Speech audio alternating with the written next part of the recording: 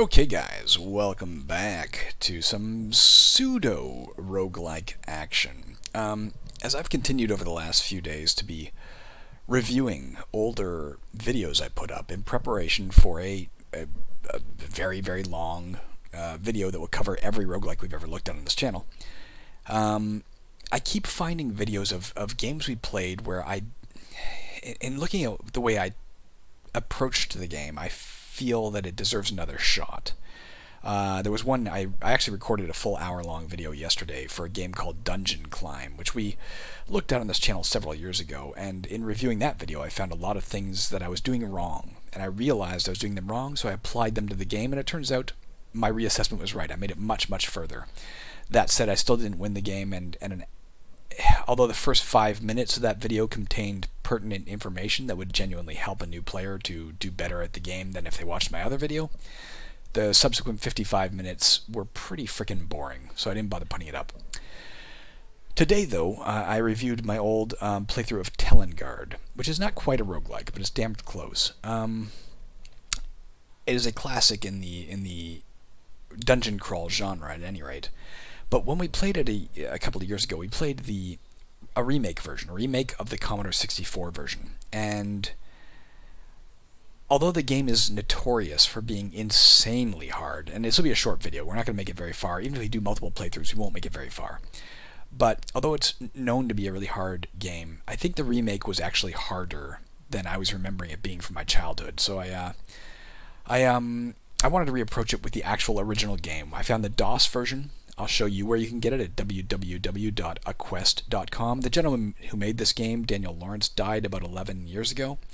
But before he died, he did make the game freeware, so it's totally legal to go download the original. Here I am in DOSBox. If you don't know how to run DOSBox, that's a subject for a different video, but I'm going to launch it from here. And we're going to give it a shot. If I can find the window, here it is. Here I go. Not teen. That'd be a very different video. Telling. Alright. To be honest, kind of a painful PC sound intro, so let's kind of skip over that. Here we go. Now I gotta move quickly here, to be honest, because these stats will change if I don't do anything, I think. There, they changed on their own. We can press space until we're satisfied with our stats. We can press return when we are satisfied. This uses the standard 6 D&D stats. Strength will help you do more damage in combat. Intelligence will make your spells more effective.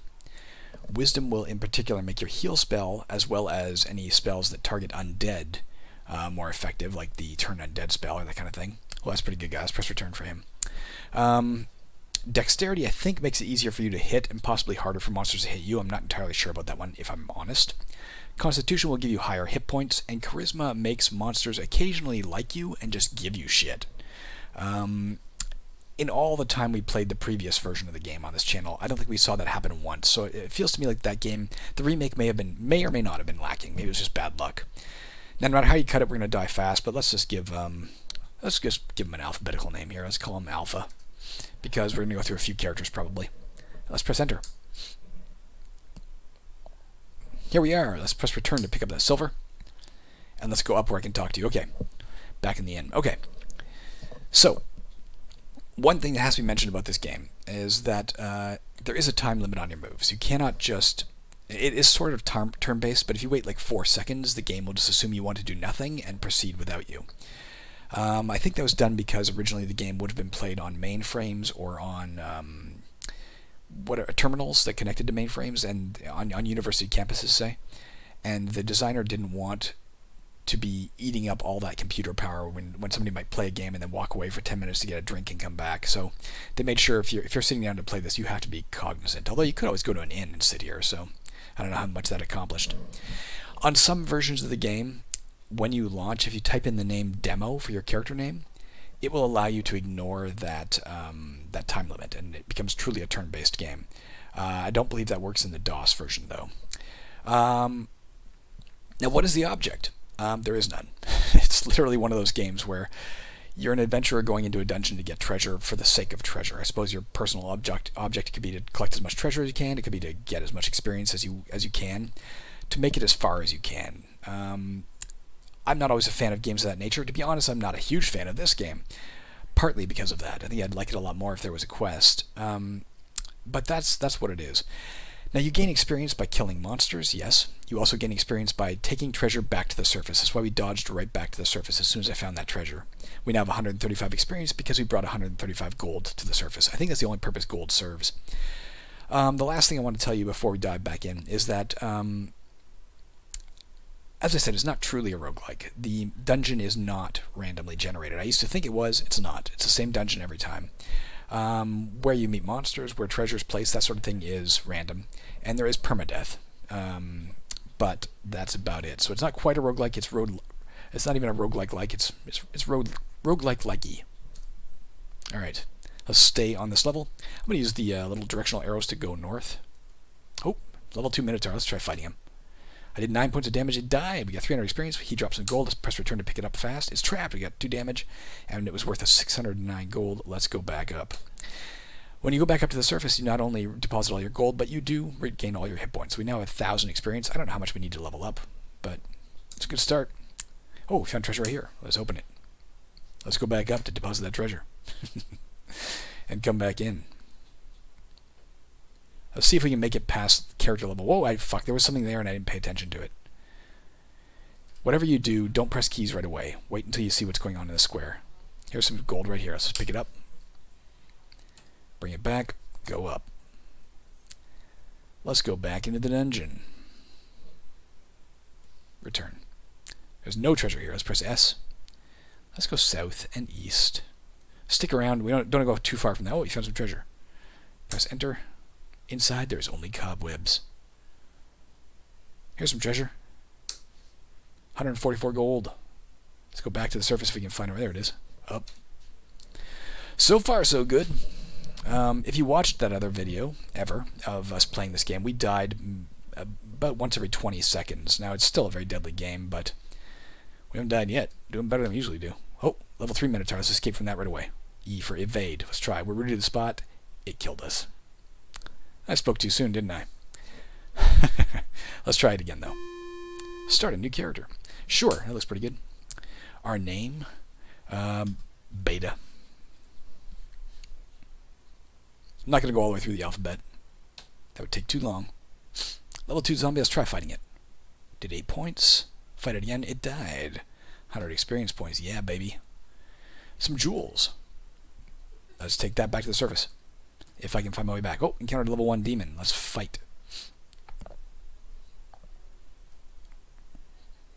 It's pretty tough. Where the hell's that? Fuck. Level 1 fighter. Let's cast. Let's try. Oh, we killed it. Never mind. I hit F right away. Get some jewels. Alright, where the fuck are those stairs? Evade. Get the silver. That thing is still chasing us, by the way. There it is. Potion of healing. Let's take it. Let's go up. Okay. When we return to the surface, at least, they stop chasing us. Give me 1 second, guys.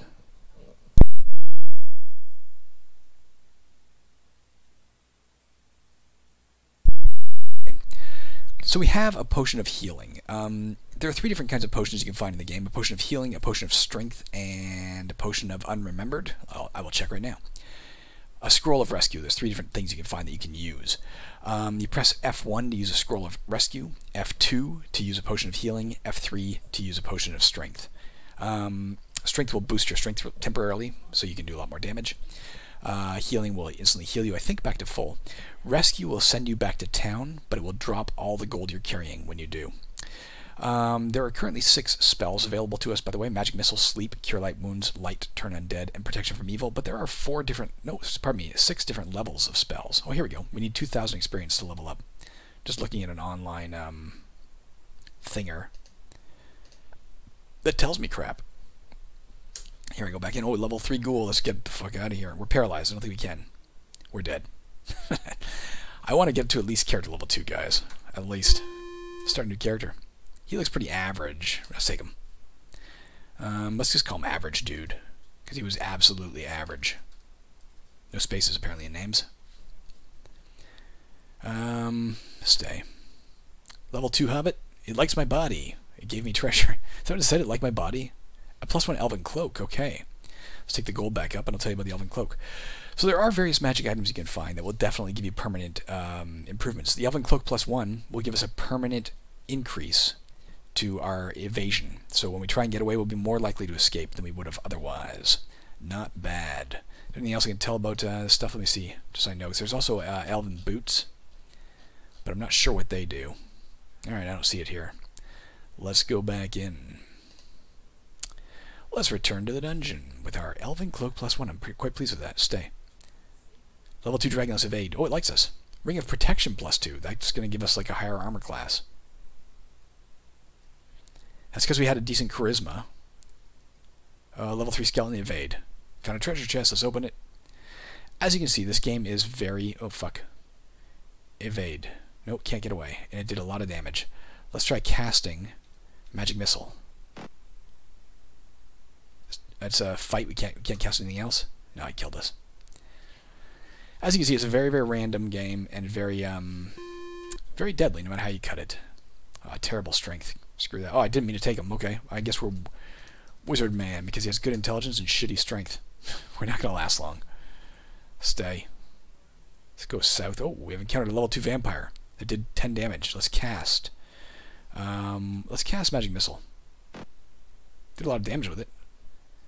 We can't cast it again, though, so let's just try and fight. We did 5 points of damage. Let's fight again. We killed it. Let's get the fuck out of here while we can still walk up. Let's return to the dungeon.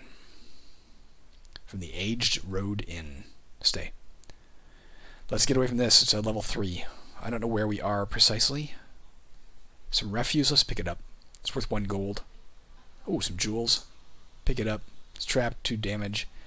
And let's go up here to stay at this other inn. The Goodly Ale House.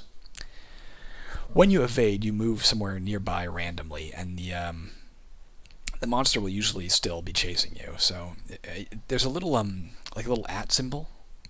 Maybe that's where the @ symbol came from for roguelikes. I don't know, but it appears over here and starts moving down. That indicates it's chasing you, although I don't know what that means. Like how far it is, or maybe when it reaches gold, it'll reach you. I don't know. Let's stay. Level 1 ghoul we can take. Let's fight it. We do 1 point damage. Let's cast Magic Missile. Killed it. Let's whoa, level 2 dragon. Oh, it likes us. Gave us a shield +1. I'll take that. Let's go up. Yeah, and all the time we played the remake version, I don't think we encountered a single thing liking us and giving us shit. So, level 2 ogre. Let's try casting Magic Missile at it. Let's get the fuck out of here. Evade. Scroll of Rescue. Let's pick it up. You know what? Let's use it. F1. Zap. Oh, okay. Well, I guess we're staying. I guess it brought us back to the stairs, not up. And that elf liked our body and healed us. This thing is still chasing us, mind you. This level 3 ogre, or whatever the fuck it was. Let's cast. We can't. Damn it. Don't know our spell points. That cost us our turn, damn it. Just fighting it now. We should have gone up anyway to get our spell points back. We do pitiful damage in combat, as you can see. Because we have 5 strength. Oh, let's evade this son of a bitch. Level 1 hobbit we can fight. It did 9 damage. Let's fight it again. Oh, we killed it. Let's get his treasure. For 14 fucking gold. I don't know where we are. We have 2 monsters chasing us now. Let's cast. Can we? We can't. Fuck me, we're gonna die. It missed somehow. Let's fight it. Yeah, it got us. Alright. I think you're getting the gist of the game now. There's not a lot more to show you, but I would like to get to level 2 if we can while you're watching. I definitely prefer this DOS version to the remake version that I earlier played. If only for the graphics. The graphics are kind of cool. Admittedly, the other one had 16 colors. This has 4 colors, but I like the little animations. That's terrible. That's terrible. Although we would have had a lot of things liking us. Decent. Let's take it. Let's call him Connor. Getting back in our ABC thing. Here we go. Get some gems. Trapped. Let's go immediately up to get our health back and to deposit that. Alright. Back down. Stay. Level 1 vampire. Let's cast Magic Missile. Did 10 damage to it. That's not bad. Now let's fight it. We lose one hit points. We died? Oh. The vampire may drain your experience. Look like our experience dropped or something. I don't know what happened there, to be perfectly honest with you. We weren't that badly hurt. Let's try again. Apparently vampires are quite dangerous. Yeah. David.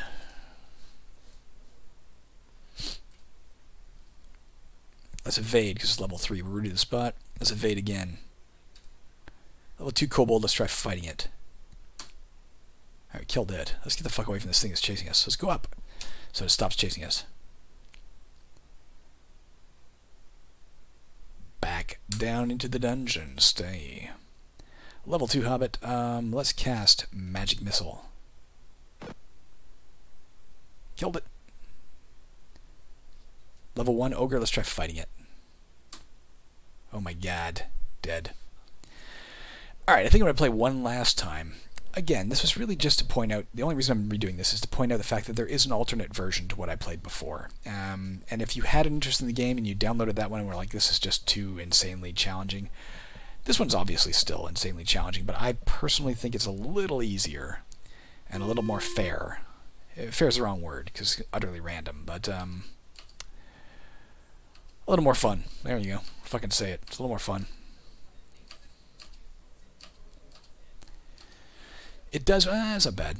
It does roll 3 dice for those stats, as opposed to like 4 dice and drop the highest. So it's hard to get decent stats.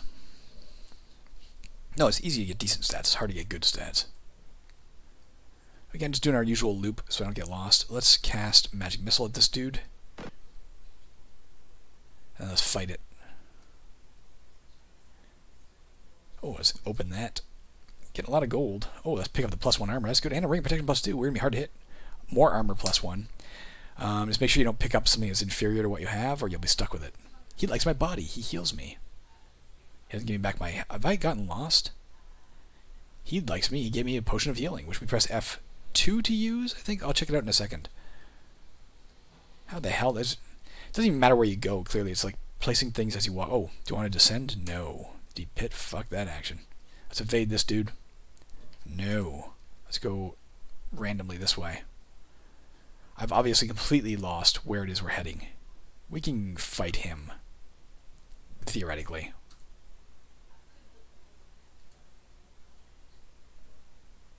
Take his jewels. If we can just find a staircase. We'll be in great shape. We'll be up a level for sure if we get up a staircase. Let's fight him. Oh, we only have 2 hit points, for God's sakes. Let's fight him anyway. Get the gold. Come on, find me a damned... Oh. It was trapped. I shouldn't have taken it. I'm sorry, I'm playing one last time, because we did pretty good there. Yes, let's take that. Our name is Grant, and this is the last time I'm playing, no matter what happens. Although it is kind of fun, to be honest with you. I'm enjoying it more than I enjoyed it previously. Fuck me. I'm paralyzed, and I'm dead. And on that note, guys, yeah, if you want to play a very random game, admittedly, this is the version I would recommend. Go to www.aquest.com and check it out, and hopefully you'll find it to your liking and have many a brave adventurer make it to level 2. No. Alright, guys.